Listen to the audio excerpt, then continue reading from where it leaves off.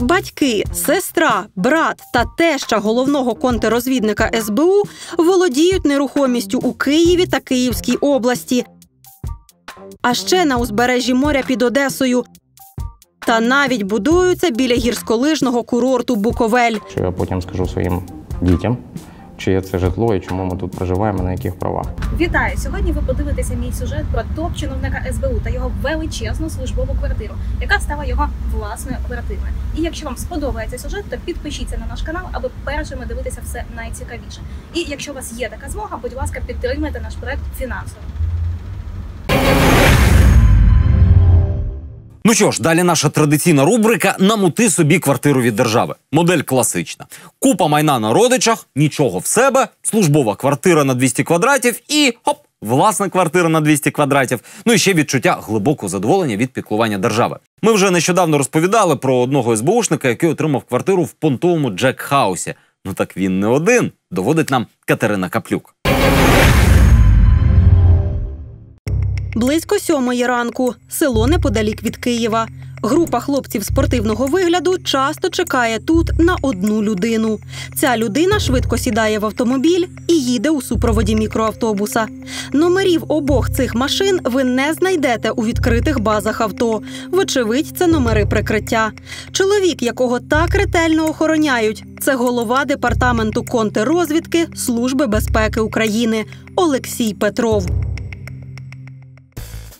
Ми встановили, попри те, що у близьких Петрова є чимало нерухомості в Києві та поблизу столиці, нещодавно він приватизував колишню службову квартиру на понад 170 квадратних метрів.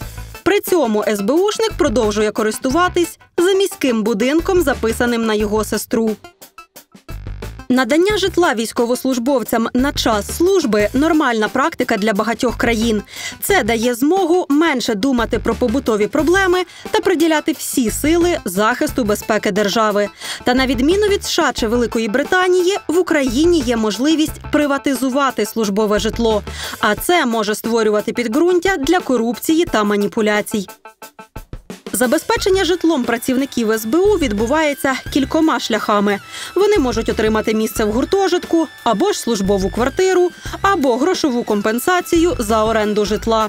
Видача службових квартир – процес не надто прозорий, кажуть колишні працівники СБУ. Якщо прибуває співробітник з іншого регіону, він призначається на якусь відповідальну посаду, відповідно, вище його керівництво приймає рішення про виділення йому житла. В першу чергу покращити житлові умови у керівництва служби, тобто призначає якісь нові керівники, там департаменти, заступники голови СБУ, і вони в першу чергу закривають своє квартирне питання.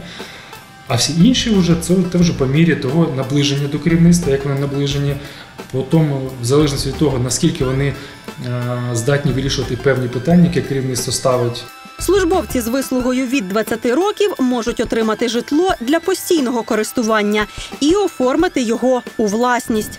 Нерідко з досягненням 20-річної вислуги людина намагається приватизувати саме свою службову квартиру, а не чекати в загальній черзі на видачу іншого житла. Ти можеш це забрати або якщо ти дуже наближений, або якщо ти там певним чином зацікавиш своє керівництво в тому, щоб їм було вигідно передати тобі квартиру цю. Зазвичай це дуже довгий етап, і людям приходиться чекати 3-4 роки після виходу на пенсію, щоб забрати це житло собі. Для отримання службової квартири працівник СБУ та його родина повинні не мати власного житла за місцем служби. Або ж, наприклад, бути прописаними в 5 в однокімнатну квартиру. Однак частина записаних у квартирну чергу людей насправді мають де жити. Просто житлом цим володіють не вони, а їхні близькі. Тиха вулиця неподалік від центру Києва.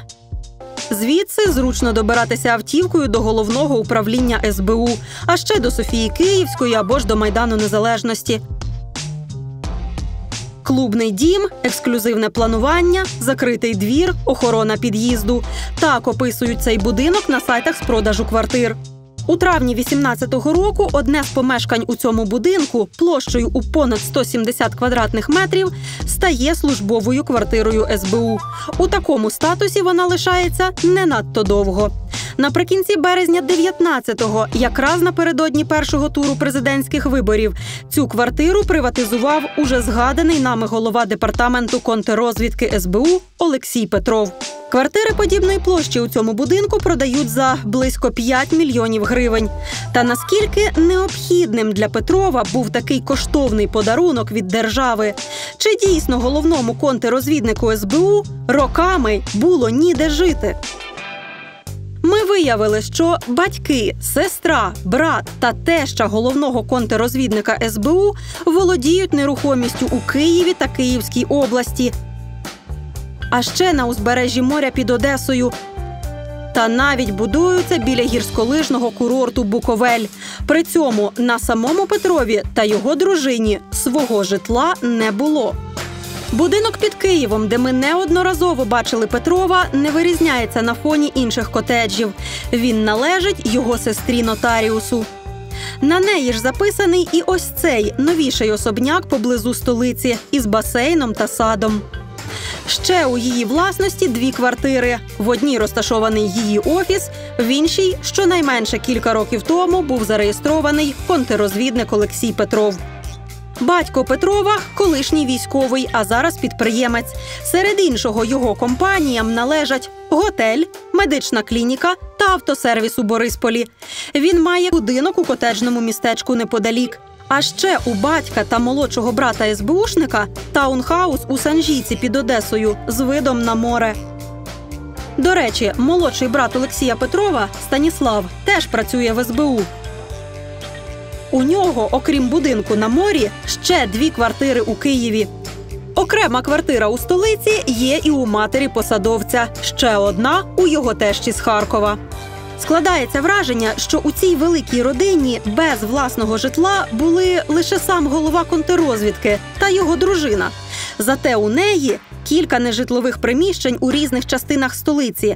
Тобто на офіси гроші були, а на квартиру – ні. До речі, у самого Олексія Петрова та його тещі є земельні ділянки біля гірськолижного курорту Буковель, де, судячи із супутникових карт, триває будівництво.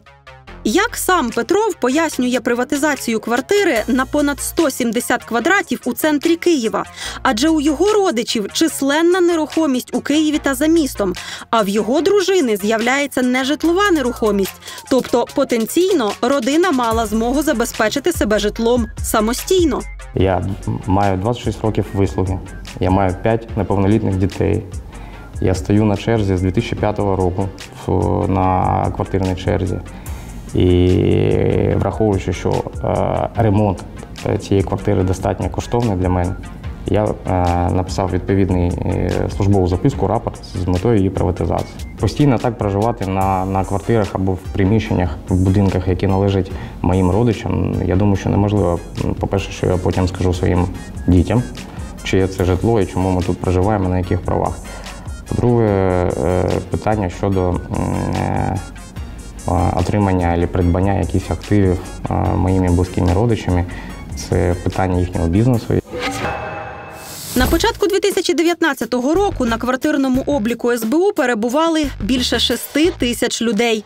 Із них 2,5 тисячі у центральному управлінні.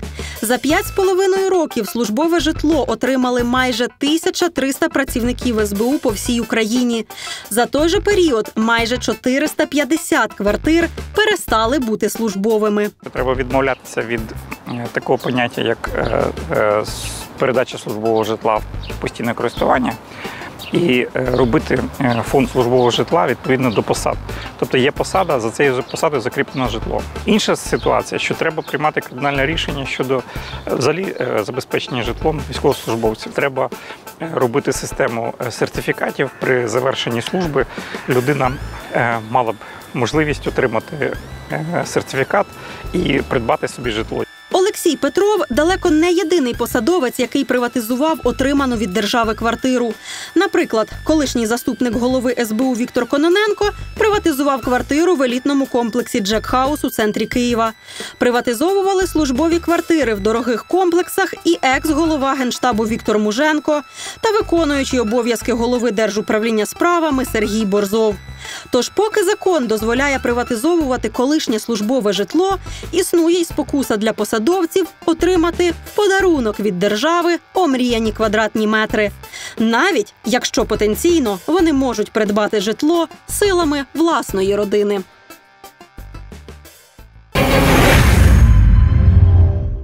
Ну що ж, на сьогодні все. Як бачите, ми впевнено рухаємось до того, що фани Зеленського починають нас ненавидіти так само, як і фани Петра Олексійовича Порошенка. Нагадую, підписуйтесь на наш YouTube-канал, там набагато більше інформації, ніж в телеефірі. Слідкуйте за нами в соцмережах, ставте питання, отримуйте відповіді. Якщо у вас є якась цікава тема, будь ласка, надсилайте її на ось цю електронну пошту. Якщо вам подобається те, що ми робимо, підтримати нашу діяльність копійчиною можна за ось цим посиланням. В телеефірі побачимось вже за тиждень. З вами був Денис Бігус та програма «Наші гроші». До зустрічі.